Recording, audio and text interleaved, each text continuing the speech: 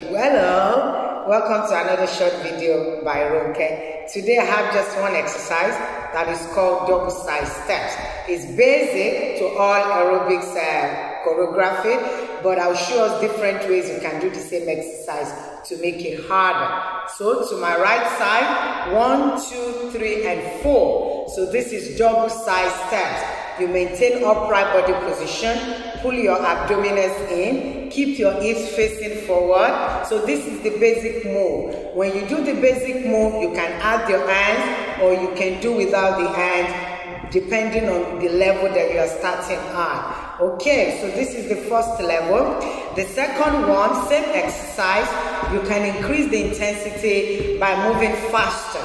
So this is the second way of doing your double side step. It's still the same exercise, but I'm just making the move faster. So this makes you to work harder.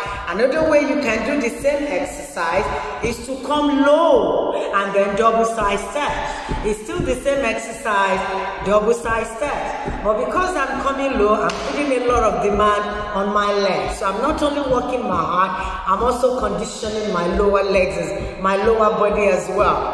This same exercise, I can make it faster, I can make it faster, and this is still the same double side steps, but it's harder. So give it a try at home and see where you are at, and you can do the same exercise over and over and over and over again.